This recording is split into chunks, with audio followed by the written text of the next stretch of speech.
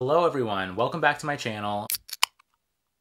Today I'm going to be doing the favorite fiction books tag, and if you've watched any of my videos before, you may already know that I am a stan of Alex from What Page Are You On? I'll put a picture somewhere.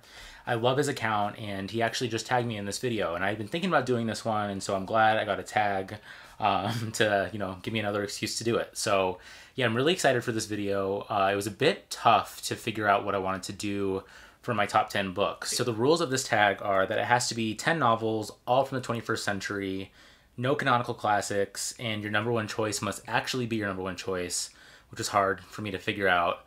And one of your 10 must be linked in some way to somebody else's list. So I'm going to tie my list to Alex's, and I'll talk about that in a bit. I recently got back into reading in the last year or two, and so a lot of the books in my top 10 list are very current books. And so you're probably seen these already. You might have read them if you stay up to date with like newer releases and everything. I'm hoping, going into the next year, one of my goals is to hopefully find some backlist titles, and I'm sure I'll be, falling in love with those as well, and hopefully be able to talk about some older titles in my videos. But as of right now, most of these have been published in the last year or two. Yeah, all of these books have been published within the last year or two, except for one of them, which is really interesting to me. And I know, one of the goals of this tag is to have it be all books published in the 21st century, but I didn't really expect that. I thought I read some more older books, but I guess not. These are in no particular order, except my last book will be what I think is my favorite book for this tag. And I've talked about a lot of these books already on my channel, so sorry if you watch me frequently and you already know about some of these, but there's some new ones that I haven't talked about, so yeah, I'm excited. So let's get into it. Oh, but before we do, I forgot I had my beer here. I haven't had this one in a while, but I know I really like it. It's just a solid, easy drinking, everyday kind of IPA.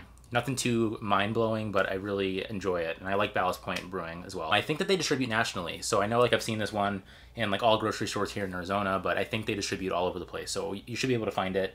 Highly recommend it if you like IPAs. Yeah, okay, so now let's really get into the tag. So the first book I have that I wanted to mention is Normal People by Sally Rooney. I absolutely adore this book. I know there's been a lot of discourse about Sally Rooney with the Hulu show that came out a couple months ago, and just kind of thinking about millennial fiction and what it means and the merit of it and who's doing it well, I guess. And that's tied to some other books in the stack as well, but I think this is one of the books that really, really got me back into reading. I remember I read this in May 2019 for a book club at my local bookstore, which I go to every month now, and I absolutely love it. And this was the first pick, and I remember this is one of the first books that really got me back into reading on a daily basis. I'd already been kind of getting more into it, but then I read this one and went to the book club discussion and talked about it, and I was just I don't know, blown away at the power of talking about a novel after reading it with a group of people, or even now I'm learning through talking on BookTube that it helps so much in getting your thoughts out and thinking through a book more deeply. And I think what Sally Rooney does really well, many people have already discussed this book to death, but for me, I just loved the interiority of the plot. I loved the complicated, messy romance between Marianne and Connell. I think Sally Rooney has some really interesting insights into millennials, and this book, viewed through an angle of class, I think it also has some really interesting insights. I just thought it was so good, and I was so glued to it, and I thought Marianne and Connell were such complex and messed up characters that it was really illuminating seeing, this relationship in which, as a reader, you have a distance to their relationship and you just want to, scream at them to just say what you feel and please just do it. But as a millennial myself, and even just as a human, that's sometimes difficult to, converse with people, especially with, social media and texting and just having that kind of barrier to developing relationships. Yeah, I just love this book, and I loved conversations with friends as well. I think I like this one a little bit more, maybe just because I read it first, but I can't wait to see what her third book will be. It's going to be everywhere based on all the hype for this one, and I'm just really curious to see what she tackles next, and hopefully doesn't succumb to any pressures of the third novel now that she's a really established author. So yeah, love this one. I know many people probably already read this one, but if you haven't, I highly recommend it. Next, a completely different book that I also really love is Fernanda Melchor's Hurricane Season. This book is one of the most challenging and gut-wrenching and bleak and just hard books I've ever read, but it really opened my mind to what fiction can be, and it's probably the most original book I've ever read in my life. It's basically told in a true crime format in which The book opens on the death of a woman named the Witch, and I believe, if I remember correctly, there's a group of boys that discover her body. And the rest of the novel is told in 4 long chapters in which there's no paragraph breaks and often sentences that run a page or longer. It doesn't read too heavily in terms of it being difficult to understand, I would say. You follow 4 characters that are all related in some way to this death, and each of their stories is gut-wrenching and powerful in its own right, but it's also all tied together by this crime against this woman. And I just thought it was such a great and difficult novel that stares violence right in its face, and she does not censor anything in this book. It's very difficult to read sometimes because you're reading people that are at their worst and people being terrible to others, and the effects that poverty and misogyny have in this community. And it's just a really, enjoying is the wrong word, but I just think it's such a great book. And I think if you're a fan of true crime style books, but you're looking for fiction, this is a really good one. And I think she's just a really brilliant writer. Yeah, this is a hard recommend for everyone. I think definitely look into, I mean, almost like all trigger warnings that I can think of would apply to this book, but it definitely, you know, if you're a little bit hesitant about it, I would do some more research and maybe think about whether you actually want to pick it up. I wouldn't recommend it to anyone, but yeah, I think it's a great book and definitely one that hasn't left my mind since I read it earlier this year, and I don't foresee it ever leaving my mind. Next, I have A Cosmology of Monsters by Shaun Hamill. And this book, I think, is underrated. It came out last year, I think around Halloween, and I absolutely loved this book when I read it. It's this kind of horror, literary, weird fiction blend. It follows a family that's being haunted by supernatural forces, and in the book, they lose their father, and you kind of see the fallout after they lose their father, and this supernatural force that's following them, particularly the young son, Noah. And I just thought it was such a brilliant look at a family that's suffering from many different traumas and grappling with it, but, you know, looking at that through the lens of like a supernatural gaze and how a supernatural force, you know, inserting itself into that trauma, what it does to the family. And I just thought it was such a unique story. I've never read anything like this. And I think it's a great pick for Halloween because the family in question in this novel, they reopen their haunted house, like a walk-through haunted house where people jump out at you and stuff, which I loved going to as a kid. And so it was fun reading about that in a novel. 'Cause I used to go like every single year to haunted houses here in Arizona. I don't know, I've never seen that used in a story before. And so, yeah, if you're looking for something kind of spooky, but not too spooky, I guess, this is a really good one. If you like H.P. Lovecraft, this is basically like a love letter to Lovecraft, who I personally haven't read, but I do want to maybe check out his work. I know he's like a problematic person, but I am interested to see kind of what his work entails, as it often, you know, comes into other novels as well. So yeah, highly recommend this one for Halloween season. It's definitely underrated, and I just think it's a really good book for even people that are just like, you know, more literary style readers. Highly recommend it. Okay, next I have the massively popular Call Me By Your Name by Andre Aciman. I know that this book has gotten its criticism, and it's, you know, seen as quite problematic to many people. I read this one, I think, 2 or 3 years ago. This is another book that kind of introduced me back into my love of reading.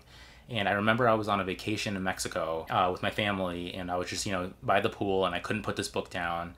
It was one of my first, you know, truly like gay reads. And so just reading about, I don't know, a romance with gay men in it, it was just like, I was gripped to it because I can relate to it. Yeah, I couldn't put it down, and I did not see the end coming. This book like devastated me when I finished it. I felt bad because like we were on a vacation for a couple of days in Mexico, and I was just like in a terrible mood after I read this book.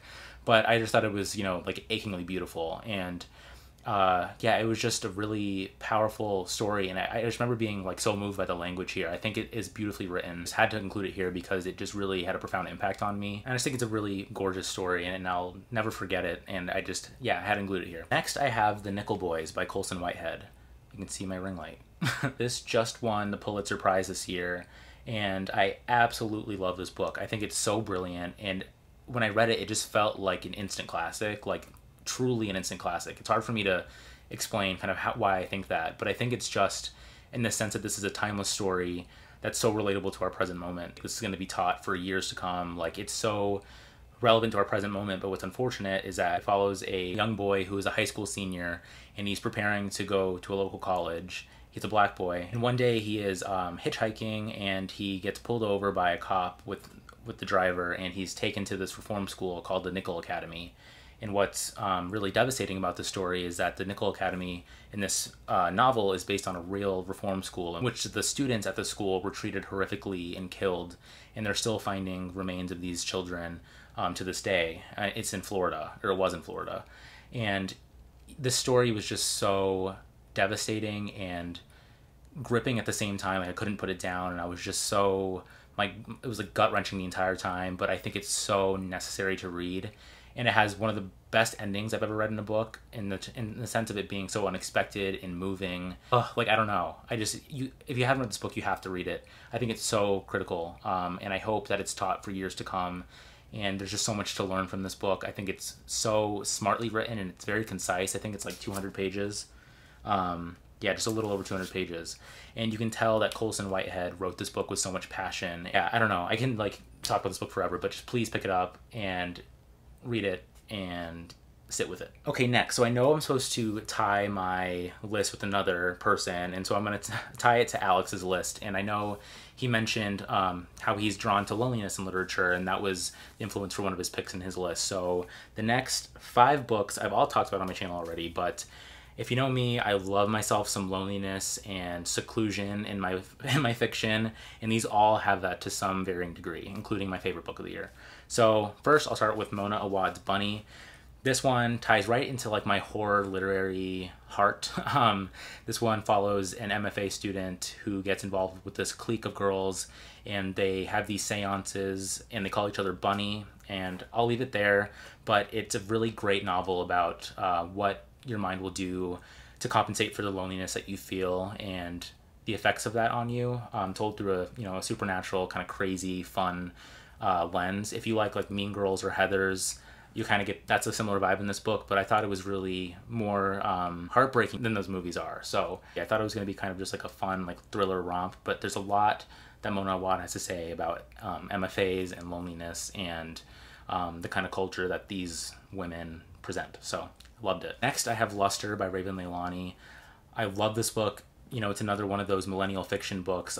Claire from Claire Reads Books, she did a phenomenal video about millennial fiction. She's done 2 actually, and she can talk about this book much better than me. But I just know when I was reading this book, just on like a sentence level, the prose is just like a chef's kiss, like insanely good. But it follows this black woman named Edie, and she's in her early 20s, just trying to find her way as an artist. And she gets involved in this open relationship, and things go from there. And I just thought it was such a great look at class and race and sexuality, and, you know, the combination of those things, and, you know, as a millennial myself, kind of the pressure that we feel to know what we want to be. Just a really relatable novel, and I just absolutely loved it. Please read this one if you haven't already. I know it's been all over BookTube and Bookstagram lately, but I mean, I can't talk about this book enough. So, okay, next I have my queen, Ottessa Moshfegh. I was trying to figure out which book I wanted to pick for this. I love all of her books so much for different reasons, but I think this one is the most accessible, and I just loved it so much that I think I'm just going to go with this one for my list. But this recommendation comes with all of her work. I think she's incredible. This book follows a woman who decides to hibernate for a year to kind of give herself a cleanse after some trauma that she goes through in her life that you learn about later. But so she takes a bunch of pills at the hand of a very irresponsible psychiatrist who gives her basically anything she asks for, and so she sleeps her year away. But what's so brilliant about this novel is that the plot still feels propulsive, even though it's about a woman that just is sleeping constantly. And so it was a really sad book, I found. It's darkly comedic, but as the novel goes on, it gets more and more, not sinister, but just bleak and sad as you learn more about why the narrator of this book is doing what she's doing, and just seeing kind of her interactions with other people. It just gets pretty, you know, heavy, but I think this book is so smart in what it's trying to do, and I think it does it so well, and there's no book I've ever read that's like this one. Ottessa Moshfegh, she's really good at, you know, getting in the head of a, you know, seemingly unlikable person, and, you know, putting them on full display, and, you know, asking the reader, have you not thought the same things that this person is thinking? Have you not felt the same way? And if you haven't, you might be lying to yourself, at least to some extent. And I just think she's you know, having fun with what she's doing, and I love, you know, being able to feel that through the page with Ottessa Moshfegh. But yeah, you know, I love her. Definitely check her out. She's not for everyone, but for me, she is just queen. Okay, 2 more, y'all. The next one I have is Apartment by Teddy Wayne, and this one follows another MFA student who's unnamed, and he's in this competitive program in which he's kind of struggling as a writer, and he befriends this guy named Billy, who is a natural, like, gifted writer, and they establish this friendship after Billy sticks up for the narrator when the whole class is like dragging the narrator's manuscript or something to pieces, basically, and Billy ends up moving in with the narrator, and their friendship gets very complicated, and things happen, and I'll leave it there. But I thought this was another amazing look at loneliness and what a person will do to compensate for it, and the effects that has on them eventually getting in some kind of, friendship or relationship with someone, and the devastating effects that can come from, potentially losing it, or jealousy, or various other forces on the relationship. And this is another slim book. It's kind of like a literary thriller in the sense of nothing violent happens in this book, but it was just so, like, damn. And I always think about this book, and I initially gave it 4 stars for some reason, but the more I've pondered this book, I definitely consider it a 5-star read now. I highly recommend it if you like books about writers, loneliness, and like complicated friendships. This is a great book for that. And finally, I was trying to figure out which of these books is my favorite, I would say. And I think Real Life by Brandon Taylor is my favorite book maybe of all time. This book is just so perfectly written in my eyes. The prose is phenomenal. Brandon Taylor's characterization and examination of race and sexuality, like through the lens of a campus novel, is just so damn good. Like, I remember every single page here, I was just like, ooh, ooh, like that, the chill feeling that you have when you're reading a good book. Like, this was every single page of this book. And it's told over the course of one weekend in which the main character, Wallace, he has various interactions with his peers, and he's generally a lonely guy himself, and he's just trying to figure out what he wants to do in this graduate program, like whether he wants to stay in it or not. And he gets sexually involved with one of his friends, and you later learn about, more of his trauma from his past and how that's influenced his current life. And it's just a really great, like, I don't know, it's just like a perfect book in my mind. It's just, I have like really no complaints about it.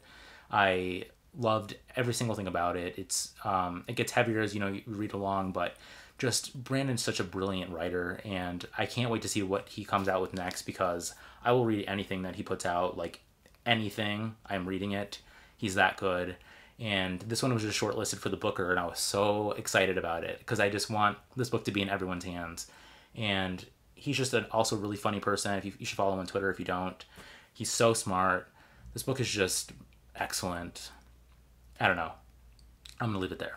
That about does it for my favorite fiction books tag. If you want to do this tag, I tag you. So until next time, cheers.